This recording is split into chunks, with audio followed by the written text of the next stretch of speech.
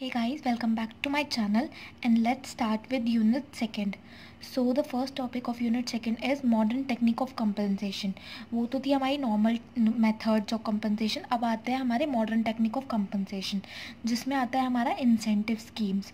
Incentive scheme क्या होती है कि जो ऑर्गेनाइजेशन इंसेंटिव्स देती है अपने एम्प्लॉयज़ को उनके वर्क के लिए. तो ये दो तरह से होता है, फाइनेंशियल और नॉन फाइनेंशियल. फाइनेंशियल क्या होता है? It can be provided on individual or group and satisfy the monetary future security need of employees. ये किस तरह से दिया जाता है? फाइनेंशियल में पे अलाउंसेस दे देते हैं उनको, जैसे कि सैलरी दे दी, बेसिक पे हो गया उसमें, और हाउस रेंट हो गया. बोनस के रूप में हम इंसेंटिव देते हैं, जैसे सम ऑफ द मतलब कि सैलरी से कुछ और एक्स्ट्रा, वो हो गया हमारा bonus. Productivity linked veg incentive, मतलब कि जितनी उसने प्रोडक्टिविटी करी है पर प्राइस के अकॉर्डिंग उसको हमने और थोड़ा एक्स्ट्रा इंसेंटिव प्रोवाइड कर दिया. प्रॉफिट शेयरिंग दे दिया, प्रॉफिट में हिस्सा दे दिया. रिटायरमेंट बेनिफिट्स दे दिए उसके, स्टॉक ऑप्शंस दे दिया, कमीशंस प्रोवाइड कर दिए उसको. तो ये तो हो गए हमारे फाइनेंशियल इंसेंटिव्स. अब आते हैं हमारे non financial incentives. Non financial incentives क्या होते हैं? इंसेंटिव हम उसको दे रहे हैं लेकिन उसमें कोई भी फाइनेंस नहीं है, कोई भी कैश नहीं है, कोई भी नॉन मॉनेटरी टर्म्स जो होती है हमारी. इसमें हमारे आ गए status, job security.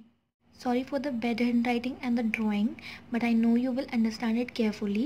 Next is employ recognition. Employ को रिकॉग्नाइज कर देते हैं, उनको रिकॉग्निशन प्रोवाइड कर देते हैं. एम्प्लॉय पार्टिसिपेशन, उनको पार्टिसिपेशन मतलब कि उनको हर एक्टिविटी में पार्टिसिपेशन करने का मौका देते हैं. करियर एडवांसमेंट, उनको करियर को इन्हेंस करने के लिए हम उन्हें फैसिलिटीज़ प्रोवाइड करते हैं. नेक्स्ट आता है हमारा types of incentives. Types of incentive को हम पेमेंट बाय रिजल्ट भी बोलते हैं. Payment by result types of incentive kind of similar है. तो इसमें 3 टाइप्स होते हैं हमारे: इंडिविजुअल इंसेंटिव्स, ग्रुप इंसेंटिव और इंटरप्राइज. इंडिविजुअल इंसेंटिव क्या होता है? Some extra incentive paid to individual for all production. जितनी भी उसने प्रोडक्शन करी है, जैसे हम उसको टारगेट बेस भी बोल सकते हैं, तो पर्टिकुलर हमें इसमें इंडिविजुअल की प्रोडक्शन को देख के तब हम उसको इंसेंटिव देते हैं. ग्रुप इंसेंटिव क्या होता है? Incentive plan with motivate the gap to group to produce more. इसमें हम पूरे ग्रुप को, जैसे ऑर्गेनाइजेशन के अंदर टीम या ग्रुप बना दिए जाते हैं, तो उनको मोटिवेट करने के लिए हम उनको इंसेंटिव्स प्रोवाइड करते हैं. नेक्स्ट आता है हमारा इंटरप्राइज. इंटरप्राइज में हम क्या करते हैं? Reward employees on the basis of success of organisation.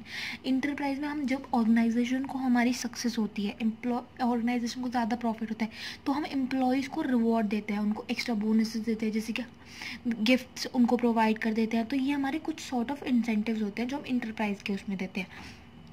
अब नेक्स्ट टॉपिक आता है हमारा performance link compensation for employees. ये क्या कहता है? Many employer use this method to evaluate employees and for setting salary they receive मोर पे for selling more and low performer do not earn enough. इसमें हम क्या करते हैं? इसमें ऑर्गेनाइजेशन क्या करती है? एम्प्लॉयज़ की परफॉर्मेंस के अकॉर्डिंग उनको कंपनसेशन प्रोवाइड करती है. अगर तुम अच्छा कर रहे हो, अगर तुम अच्छा प्रोडक्शन वगैरह परफॉर्मेंस तुम्हारी अच्छी है तो तुम्हें ज़्यादा मिलेगा, और अगर तुम्हारी परफॉर्मेंस लो है, तुम अच्छा नहीं कर रहे हो, तो तुम्हें कम मिलेगा. This is similar to the performance the employee do for the organization. Next topic is compensation of chief executive. Compensation of chief executive क्या कहते हैं? कि हम चीफ एग्जीक्यूटिव जो सीईओ होता है ऑर्गेनाइजेशन के अंदर, उसकी कंपनसेशन कैसे सेट करते हैं? Executive compensation is a collective term for all the components that make a package of chief executives.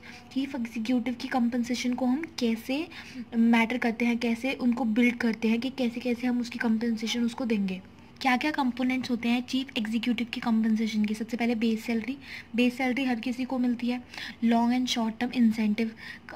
Chief executive के लॉन्ग टर्म इंसेंटिव्स भी होते हैं और शॉर्ट टर्म इंसेंटिव्स भी होते हैं, क्योंकि वो टॉप लेवल की पोस्ट पे होता है. बोनसेस भी हम चीफ एग्जीक्यूटिव को प्रोवाइड करते हैं. शेयर्स में तो उनका ऑलरेडी होता ही है. अब फीचर्स क्या होते हैं सीईओ के? हाईएस्ट पेड कंपनसेशन होती है इनकी. Separate discipline. जब कंपनसेशन देने की बारी आती है तो इनकी एक सेपरेट डिसिप्लिन होता है जिसके अकॉर्डिंग इनको पे किया जाता है. Difference in total compensation. इनका कंपनसेशन बाकी सबसे अलग होता है. नेक्स्ट आता है हमारा compensation of sales executive. Compensation of sales executive क्या कहता है, जो सेल्स पर्सन हैं उनका कंपनसेशन हम कैसे बिल्ड करते हैं. The compensation design is based on compensation factor like the nature and personality of a person expose to the product and services to be market and communication effectiveness. अगर उसकी communication effectiveness अच्छी है, product and service को market करने का तरीका अलग है, तो उसकी पे ऑब्वियसली डिफरेंट होगी उन लोगों से जिनकी अच्छी नहीं है. सेल्स एग्जीक्यूटिव को कंपनसेशन हम दो तरह से देते हैं, मॉनेटरी टर्म्स में और नॉन मॉनेटरी टर्म्स में. मॉनेटरी टर्म्स में हम क्या देते हैं, स्ट्रेट सैलरी, या तो हम उसको डायरेक्ट नॉर्मल सैलरी देते हैं जो मंथ के एंड में हम उसको प्रोवाइड करते हैं, और दूसरा स्टेट कमीशन. स्टेट कमीशन में हम क्या करते हैं, बेस्ड ऑन टोटल ऑर्डर्स, कितने टारगेट उसने अपना कंप्लीट करा उसके बेस पे हम उसको कमीशन प्रोवाइड करते हैं. अब नॉन मॉनेटरी हमारे जो टर्म्स होते हैं कंपनसेशन सेल पर्सन के लिए, वो क्या होती है, प्रमोशन दे देते हैं, फ्रिंज बेनिफिट दे देते हैं, ट्रैवलिंग एक्सपेंसेस दे देते हैं, पर्क्स दे देते हैं. पर्क्स में हमारे सारी ये ट्रैवलिंग एक्सपेंसेस, मैन्युफैक्चर और कैंटीन फैसिलिटी, फूड फैसिलिटी, सारी चीज़ें इसमें आ जाती हैं. सेल्स कॉन्टेस्ट, उनके लिए सेल्स कॉन्टेस्ट ऑर्गेनाइज कर देते हैं. Next topic is compensation structure in India. This is not the proper compensation structure. This is some of the points that include the compensation structure in India. इसमें क्या क्या involved होता है, basic salary, dearness allowance, medical allowance, HRA जो हमारा house rent allowance होता है, leave travel allowance, children educational allowance, children hostel allowance, driver salary, car maintenance. ये सारे वो अलाउंस हैं जो इंडिया में प्रोवाइड किए जाते हैं हर ऑर्गेनाइजेशन में, मोस्ट ऑफ द ऑर्गेनाइजेशन में. मतलब कि ये अलाउंस तुम्हें मिलेंगे अगर तुम्हारी पोस्ट अच्छी है, तुम्हारी सैलरी पैकेज अच्छा है तो. कंपनसेशन स्ट्रक्चर में जो वो कंपनसेशन हमें प्रोवाइड किया जाता है उनके कुछ ऑब्जेक्टिव होते हैं. वो क्या होते हैं, it should be tax efficient, ये हमें टैक्स में हमें बचाने में हेल्प करते हैं. Reduce the employ liability, employees की जो बाकी एक्स्ट्रा लायबिलिटीज़ होती हैं उनमें ये बेनिफिशियल होते हैं. It should be complaint understandable to employees.